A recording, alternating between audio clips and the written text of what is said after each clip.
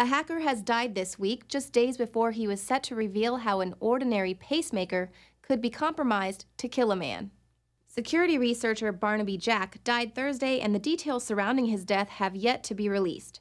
Jack was scheduled to detail his most recent achievement in a Black Hat talk called Implantable Medical Devices: Hacking Humans.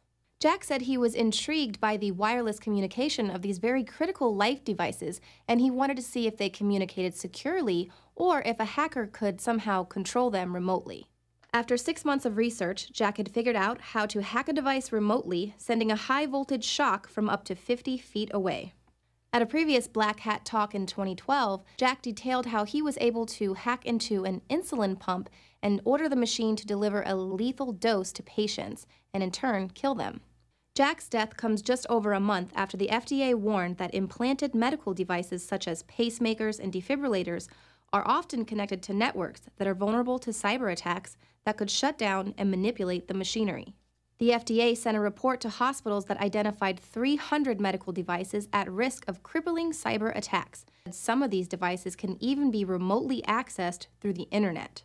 Black Hat is scheduled to begin Wednesday in Las Vegas with a presentation by NSA Chief General Keith Alexander. It will be immediately followed by the DEF CON Hacker Conference, where researchers will demonstrate various high-profile hacks, including how modern cars can be compromised. For the InfoWars Nightly News, I'm Leanne McAdoo.